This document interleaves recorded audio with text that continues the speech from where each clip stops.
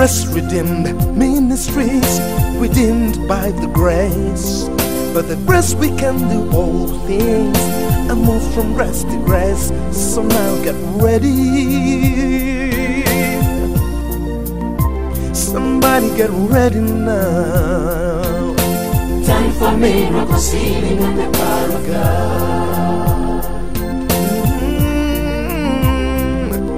Grace redeemed, ministries redeemed by the grace. With the grace we can do all things and move from grace to grace. So now get ready. Somebody get ready now. Time for miracle sealing and the power of God. Somebody welcome to the mighty move. Welcome somebody. Time for miracle sealing and the power of God.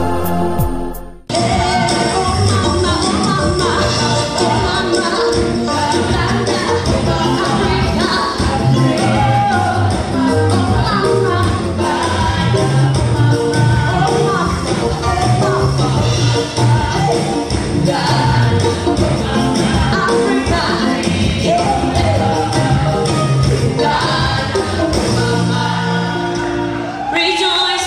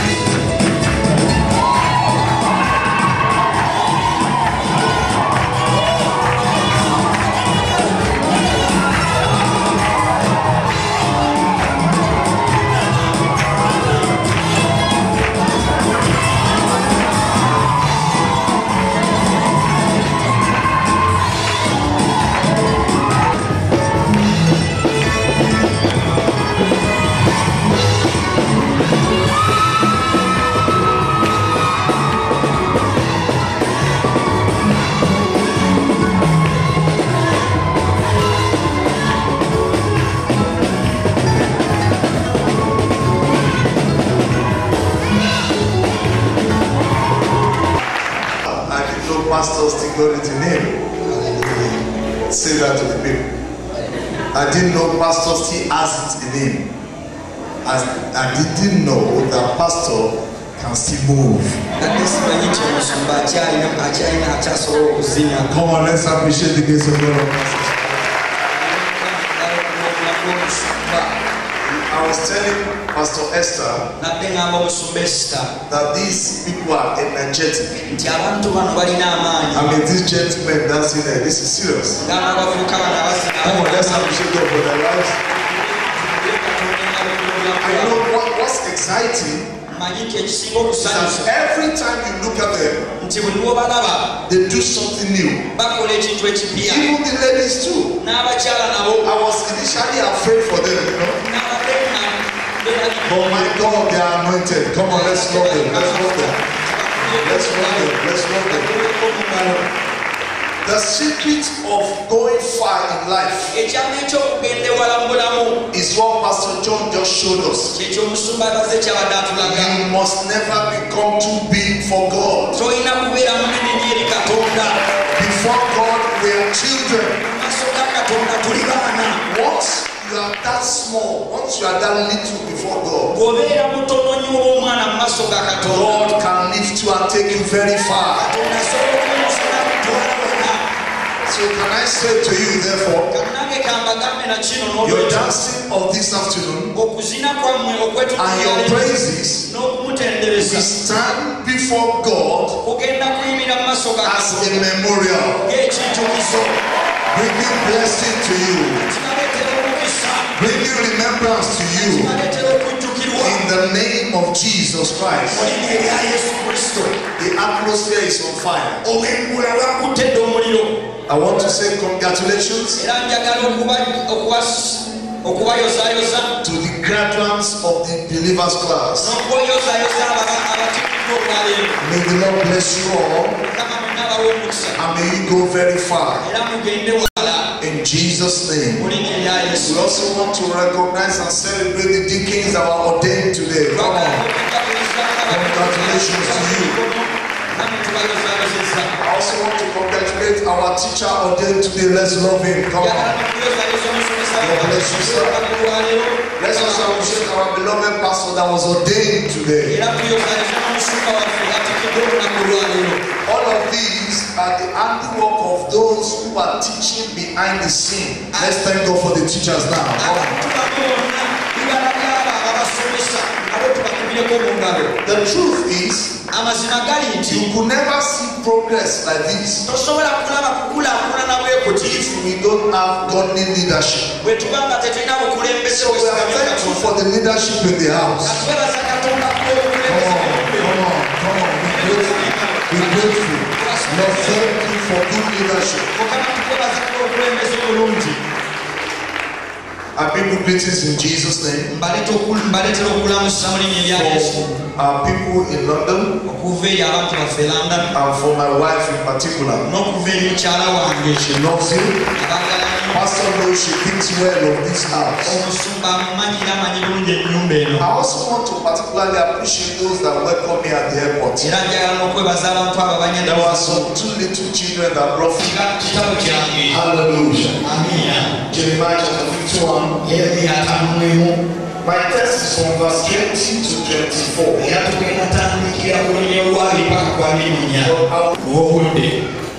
Thou art my battle axe,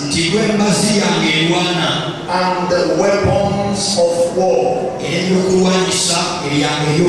will I break in pieces the nations, and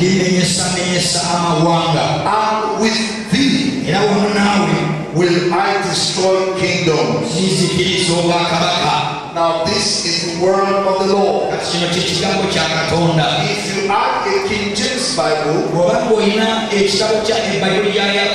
if you observe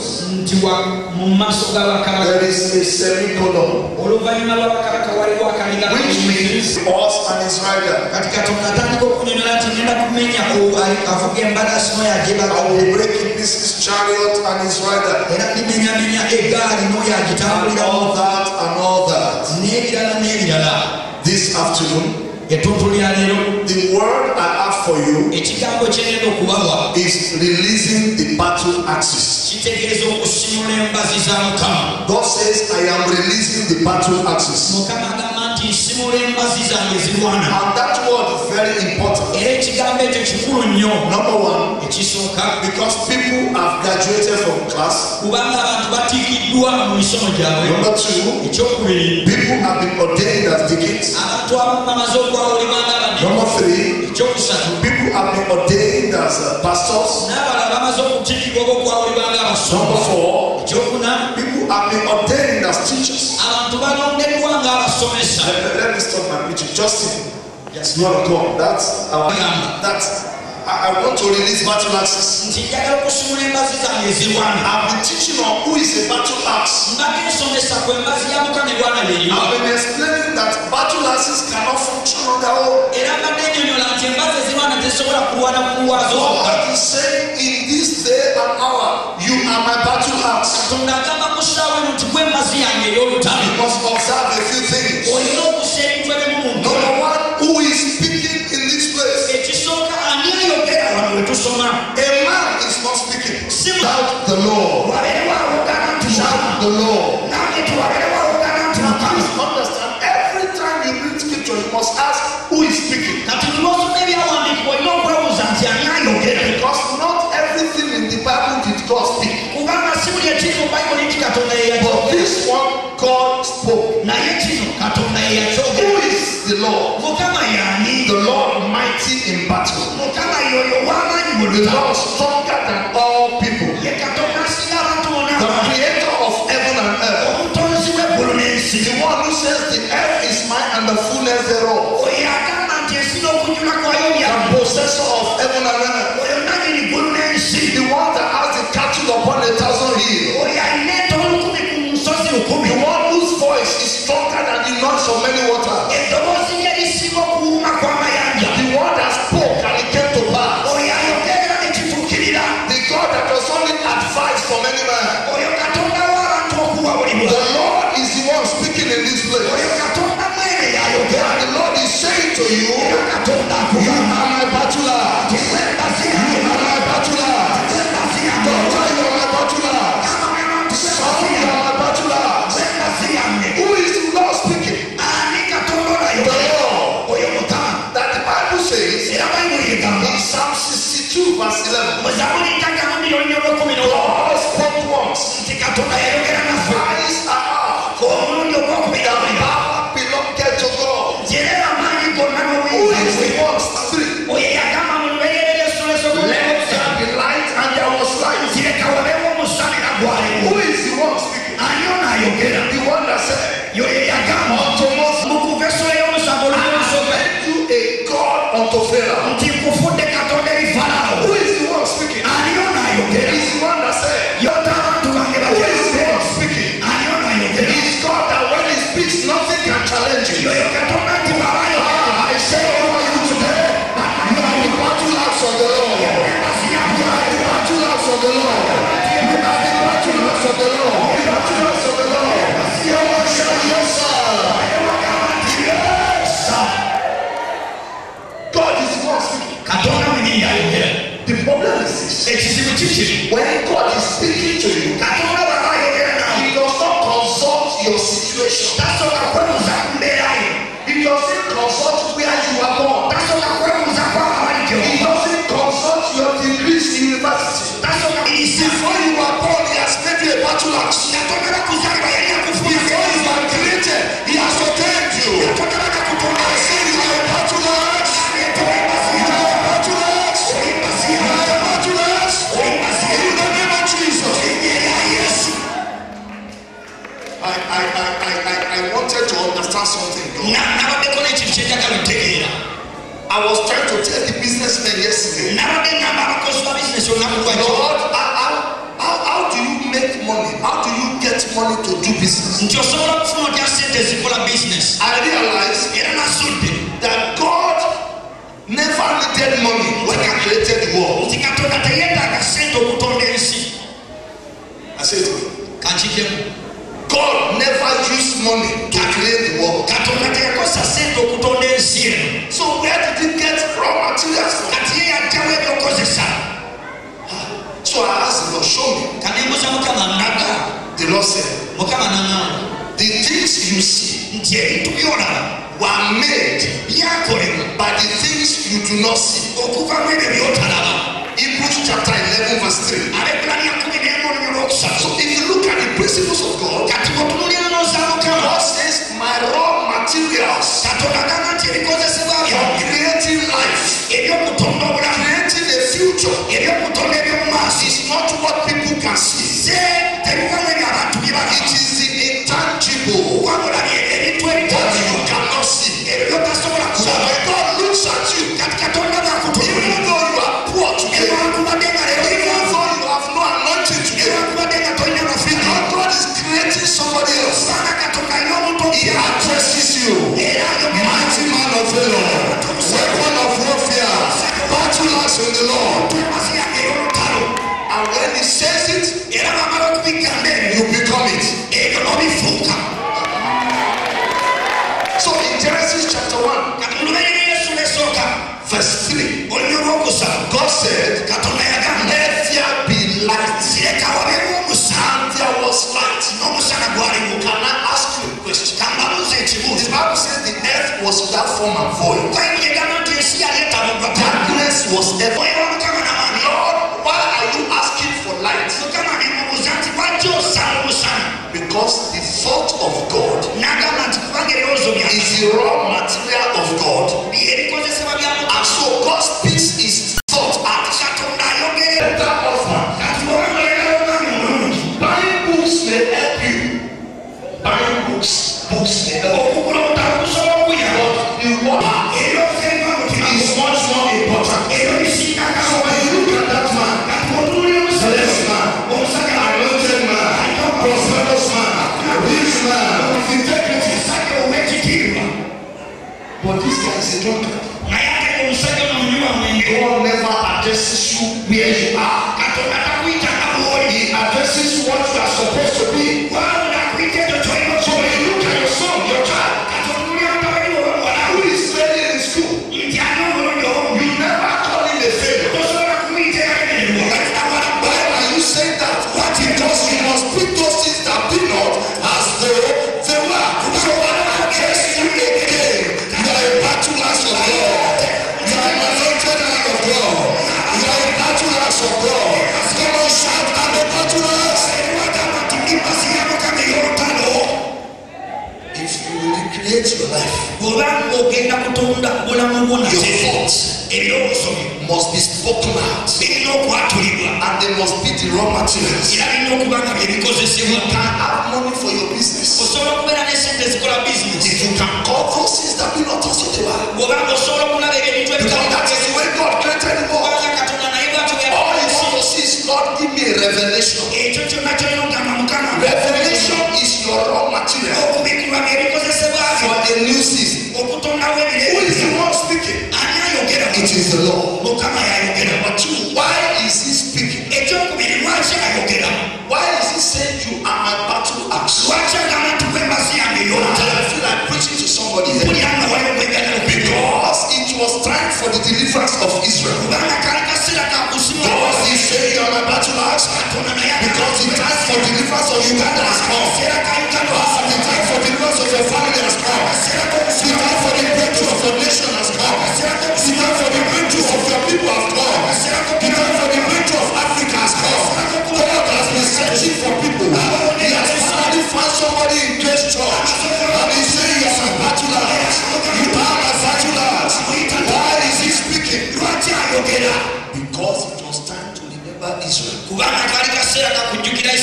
There is somebody there, but I come in the name of Jesus. Fail in destiny. You cannot regret your life.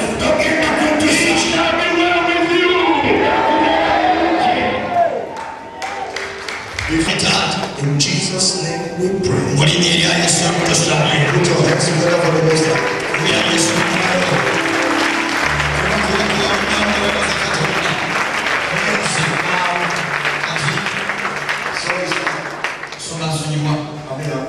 Andala preketu sharia mando zete elebro hando zande libra hande zande lebre hende himalondo zanda la bragadia. Lord, I pray You are the owner of the windows of heaven. You are the owner of the cattle upon 1,000 hills. These ones have decided to become battle axes financially in this house. Lord, their hands are stretched towards this altar. The Bible says, bind the sacrifice to the altar. Every blessing on this altar that they need in their life, oh God, give them now in the name of Jesus. The money that needs to come to them, I decree now, let them come looking for you in Jesus' name. We declare, between now and the time we shall meet, your story will take permanently in the name of Jesus. Lord, let money meet money in their hand. May they never beg for bread. May each of them turn to an ocean where they give water out without lacking. You are blessed in the city, blessed outside the city, blessed all over the world. In the name of Jesus, so shall it be. In Jesus' name we have agreed. Please shout amen. Put your hands together for Jesus. Congratulations to you guys. Please. Nzize maasogo. Onsonyiwe ebibi byange byonna. Onaaze n'omusaayi gwo. Neekutulako endagaano zonna ez'obuzaalirwana, ez'obwavu, ez'obutafumbirwa, ez'obutawasa, ez'obutagaggawala, ez'obutakulaakulana. Byonna mbyekutuddeko. Ebisiraani byonna bye bannaamirizaako, ebinagenda mu masabo ne bannyambulula ate nga bannyingiza mu birala. Mbyekutulako olunaku lwaleero. Mukama Yesu yingira mu bulamu bwange. Ondokole nfuukire omusana era nzijuze omwoyo omutukuvu. Weebale Yesu kubanga ndokose. Mu Kristo Yesu Mukama.